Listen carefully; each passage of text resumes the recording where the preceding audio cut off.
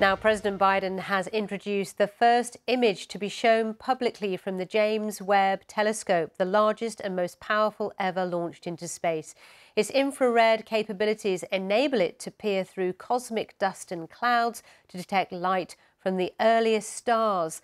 The first photograph showed an array of coloured points of light from hundreds of galaxies in one small section of the universe.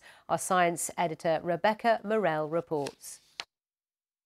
A deeper view of our universe than we've ever seen before. This is the first full-colour image from the James Webb Space Telescope, and it shows a cluster of thousands of galaxies, including some which are among the oldest ever captured. The image was shown to the President of the United States. We're looking back more than 13 billion years. Light travels at 186,000 miles per second.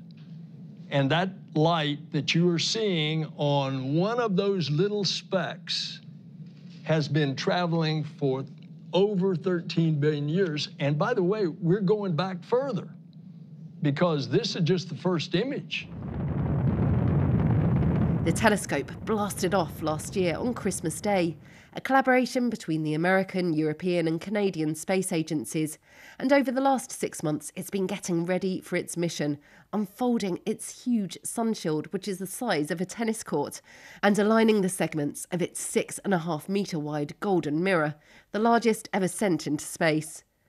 The hope is it will answer some of our biggest questions, revealing how stars are born and how they die, and showing us other planetary systems to see whether life could exist on worlds beyond our own. This spectacular image is just the start. More pictures will be released in the coming hours. Our view of the universe is about to be transformed. Rebecca Morell, BBC News.